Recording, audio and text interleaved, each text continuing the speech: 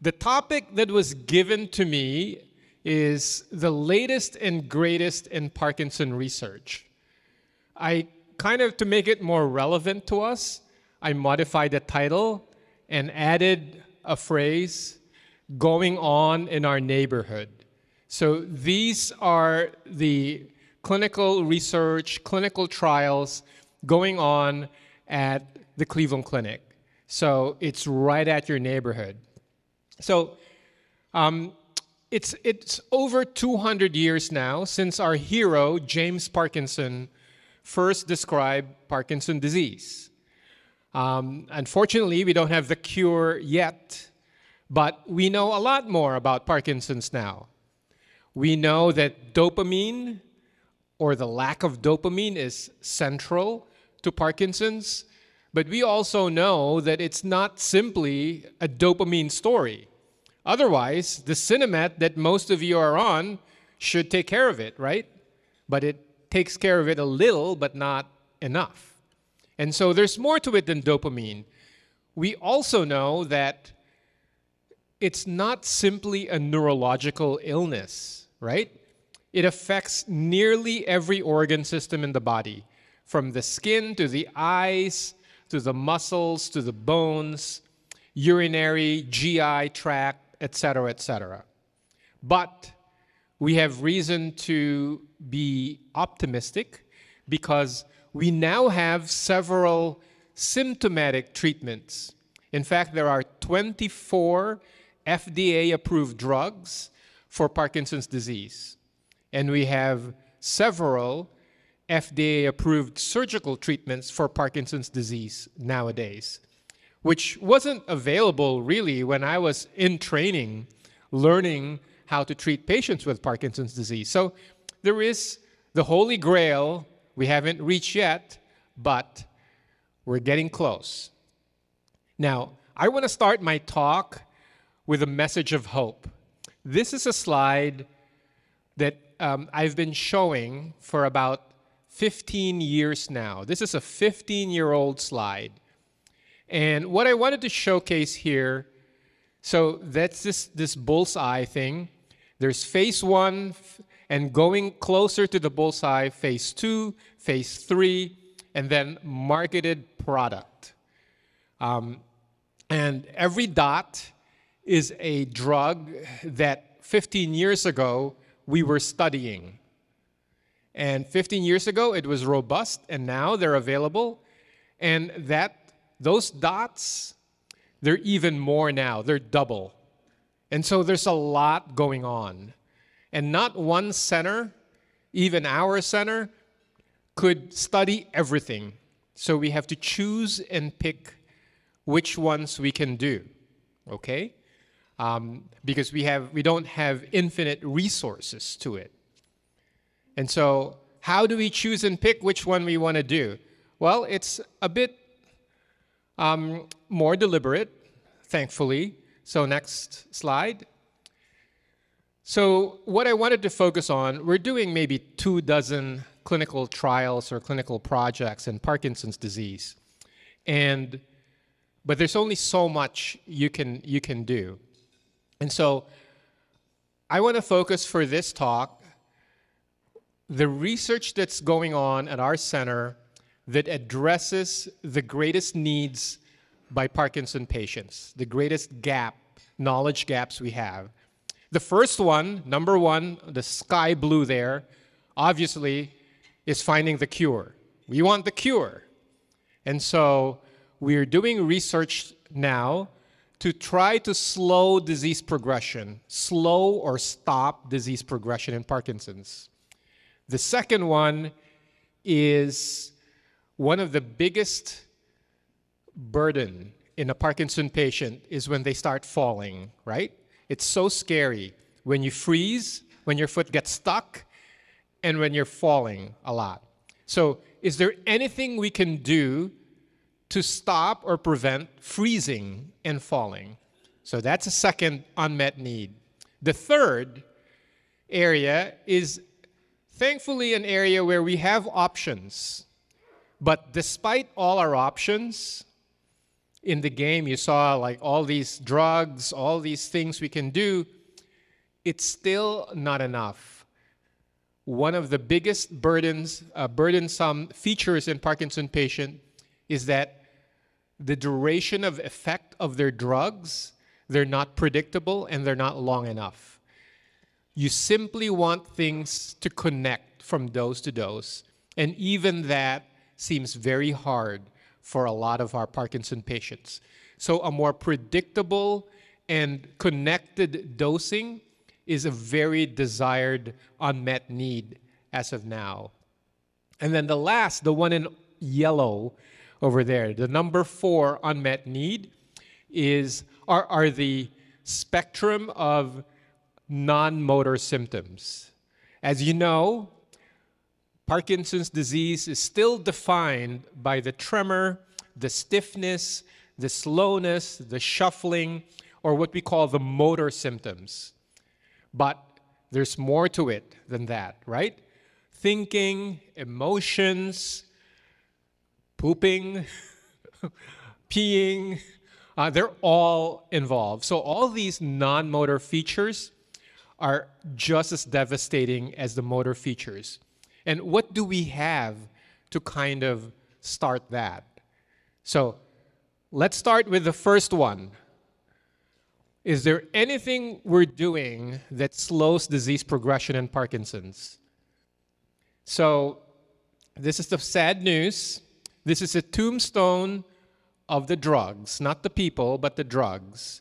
We have invested, unfortunately, millions, hundreds and millions of dollars trying to find a drug that can slow or stop disease progression. To this date, I posted there at least 12 that I personally studied in 3 decades of my scientific career, and all of them were negative. Didn't work, okay? So what keeps me going? Like, why do I think the 13th drug or the 14th drug is going to be different? Well, there is a reason for me to be optimistic, and I want to share this with you. Next slide. So we now know, because of genetics, genetics to us is a new window for possible success, finally. So the first gene mutation that we discovered, we meaning not me, but the scientific community, is this alpha-synuclein gene. And we then discovered that these Lewy bodies that Dr. Walter showed, these Lewy bodies, they're teeming with misfolded or abnormal alpha-synuclein. And because of that, we were able to develop a stain to see how they start and how they progress. And so now we know it starts lower in the brainstem, and then they spread. Next slide. And they spread until it goes all the way all over the brain. Okay, so now that we can follow the alpha-synuclein, we can then arrest the progression. And maybe if we arrest the progression, we can slow, if not stop, the disease. Okay? So this is the kind of, that's the alpha-synuclein. It spreads through the branches of the nerve body. We call them the axons. And it spreads to the next nerve, and then it spreads until it spreads all over. If we can cut that vicious cycle, then maybe it'll stop spreading, and if it stops spreading, maybe it'll stop Parkinson's. So now there are these alpha-synuclein compounds that inhibit or stop the progression. So there are 2 that we're doing now. There's one called the Padova. It's an alpha-synuclein inhibitor. And then there's another one called the Orchestra study, also an alpha-synuclein inhibitor. And we're saying, I don't know which one's going to work. Well, why don't we just do both so that whoever wins, we've studied and we can offer to our patients. So we're doing these 2 right now. So Padova next is an intravenous delivered intravenously. So it goes directly to the bloodstream. So hopefully that's deemed more effective. The other one is orally administered. For those a little shy and some blood sticks, then we have an orally administered for you. So these are for patients with early Parkinson's disease. For the orchestra study, the oral one, you can't have taken medications yet. For the Padova study, you should be on stable medication for 3 years or less, not more. Okay, so unfortunately, so we have those restrictions, but hopefully when we show that it slows disease progression and it's marketed, assuming your insurance pays for it, when we can now make it available for everyone. Okay, there's another one because of a gene mutation discovery. You know, the most common genetic mutation for Parkinson's nowadays is this LRRK2 mutation. Depending on what area in the world you live in, it's on chromosome 12, just in case you weren't sure where it is. There's a mutation in this LRRK2. It's producing in more than it should be. And depending on what area of the world you are and your ethnicity, you have a higher chance of having this LRRK2 mutation compared to others. It's highest among our Northern African patients. Nearly 40% of them have LRRK2 mutation. It's second highest amongst those with Ashkenazi Jewish inheritance. About 20% of them have LRRK2 mutation. It's also high in Asia, some parts of Asia, in Europe, and North America. And sometimes it's very low, like only 1 or 2%. Nonetheless, this is an important step because LRRK2 disrupts the lysosomal function in the cell body. What is this lysosome? Lysosome is kind of our clearing system in the cell so that it kind of poops out the debris of its functioning. And so if that's disrupted, then the cell body is constipated, so to speak. And if they're constipated, and it's very toxic to the brain. Okay, so if we make that, we regulate that. Hi, Ted, how are you? Who is that? LRRK2 a little bit better, then we may have a chance of slowing disease progression. So next slide. So there is this, the next slide is, so there are now five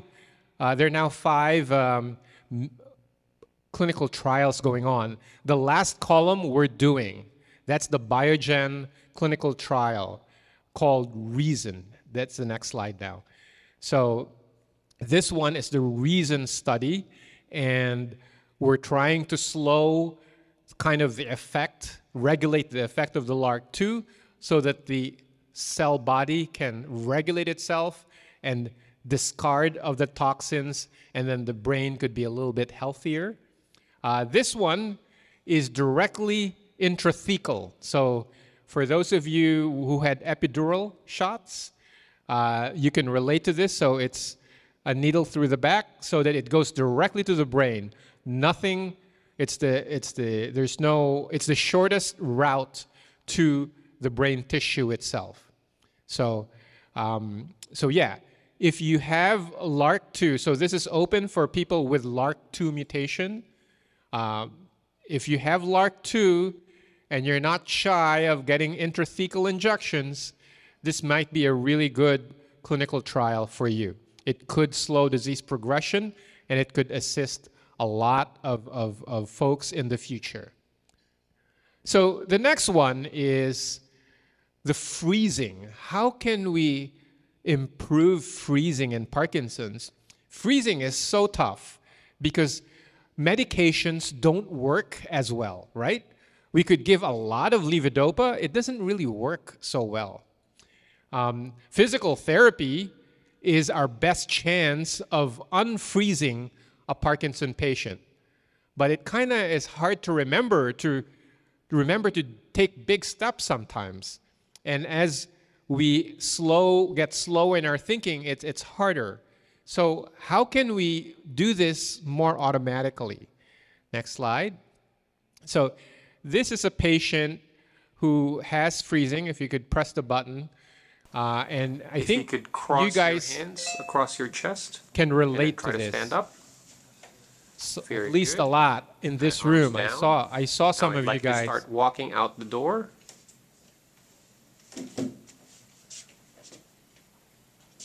See, something so basic and elementary Okay, just try your is best. now so difficult to do. And if we could just unfreeze a patient, I think it would help a lot. Make a left. And then just go straight. Especially going through thresholds, turning around is very difficult. It's embarrassing if you're holding up the line. You know, it's very difficult. Okay, next slide. If you could cross your hands across your chest. Next slide. Okay. Yeah, one more. And then try to stand. Okay, so there are a few things we do. Then you could keep pressing. And we have all these cues to kind of help out.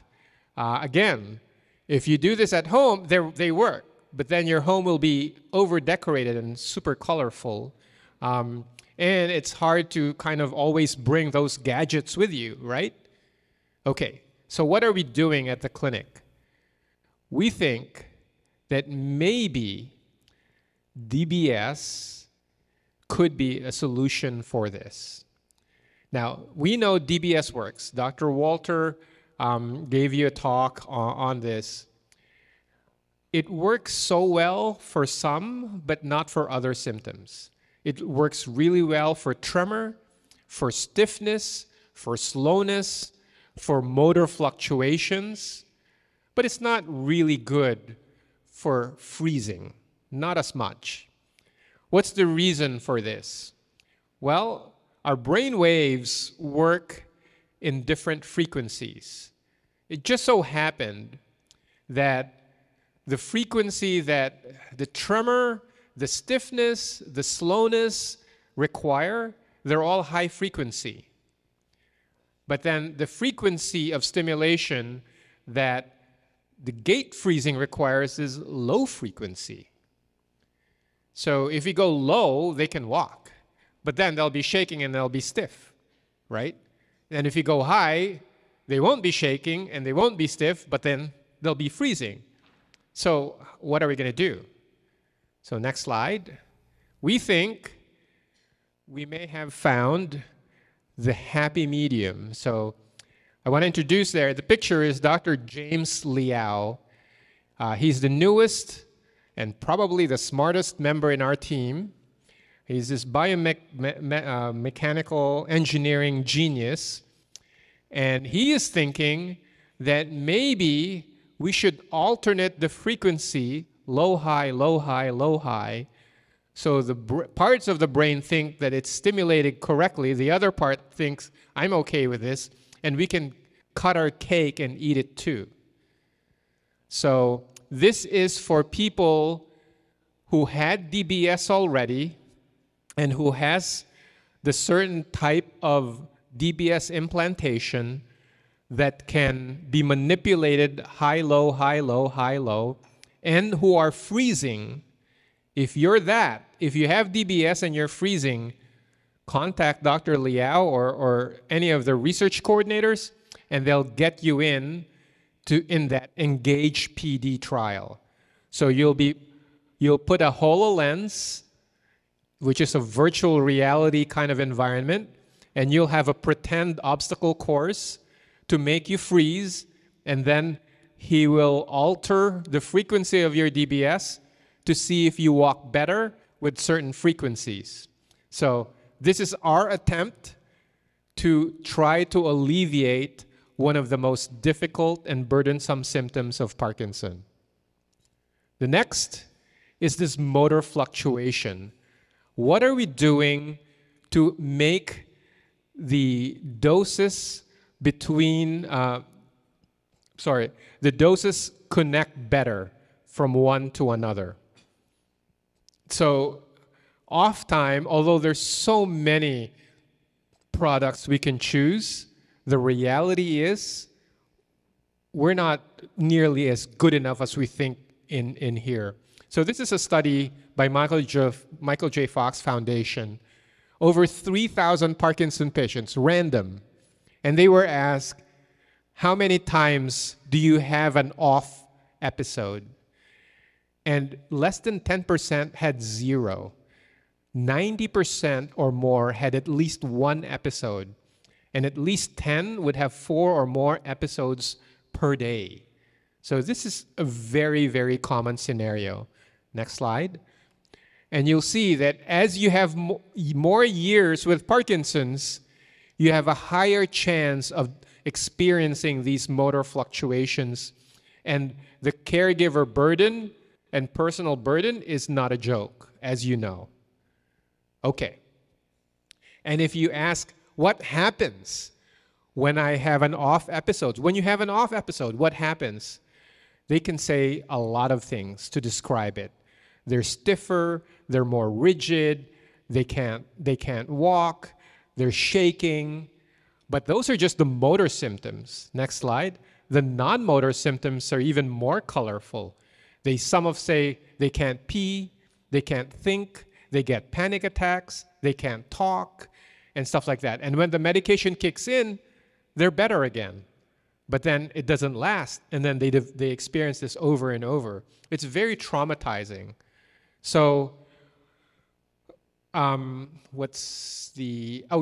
there, just to show that how relevant this still is, there is a survey in Europe, and I know you can't read it.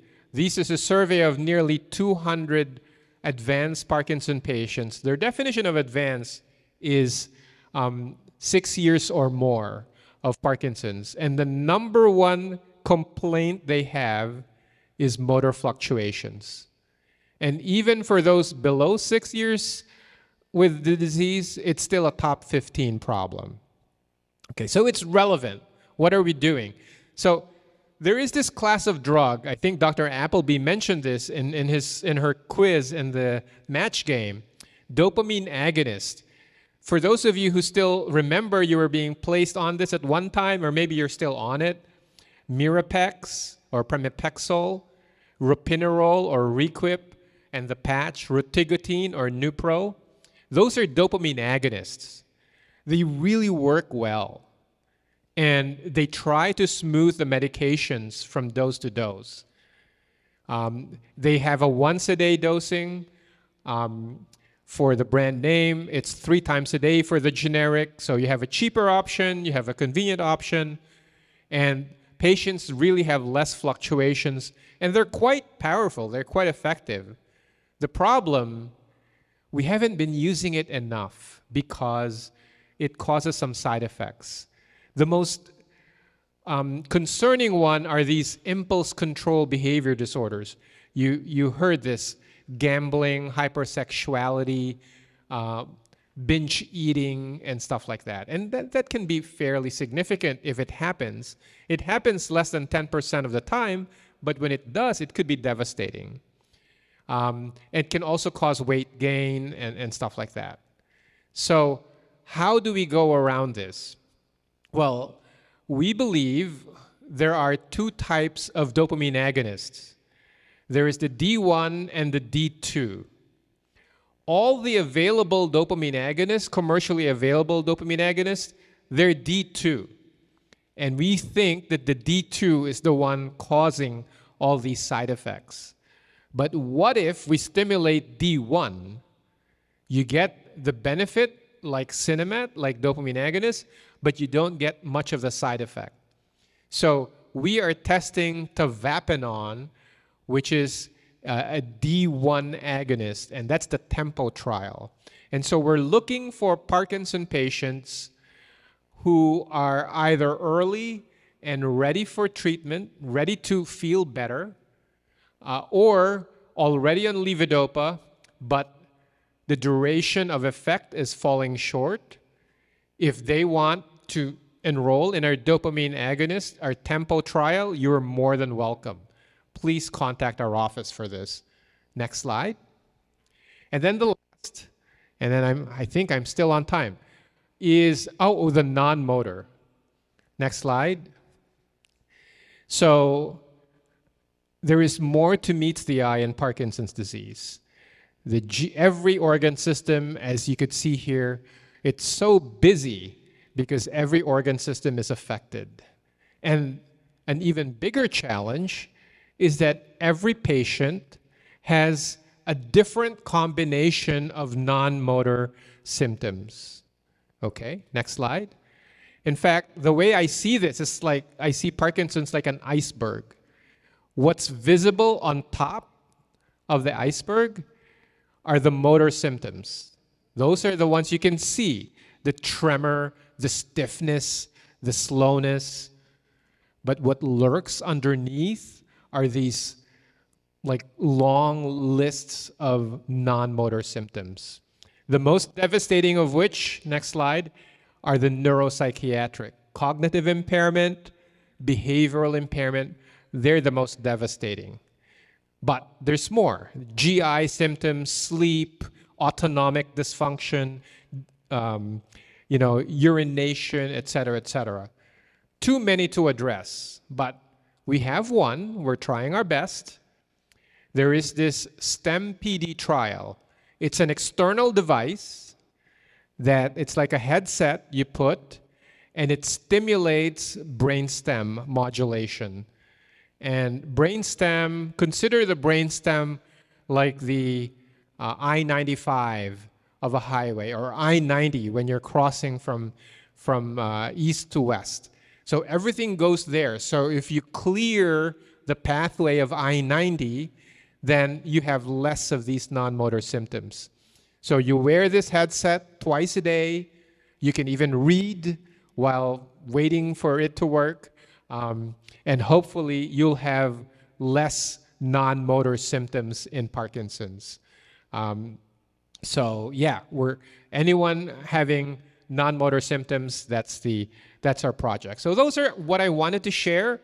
We are offering a lot more, but these are the clinical research and trials we're doing that are addressing the 4 biggest unmet needs in Parkinson's. Last slide here is a thank you to my team. I am so proud and honored to be working with just some world-class clinicians. It's such a daily pleasure to be working with them, for them. I love my job. And I'm sorry if someone wants to take it away because I'm staying for a while because I just love it so much. Anyways, maybe not as a boss, but I just love seeing my patients, seeing them thrive and be better. And I want to thank you all for staying till the bitter end. There's one more Q&A. Please stay on for 30 minutes, and then we'll call it a day. Thank you so much.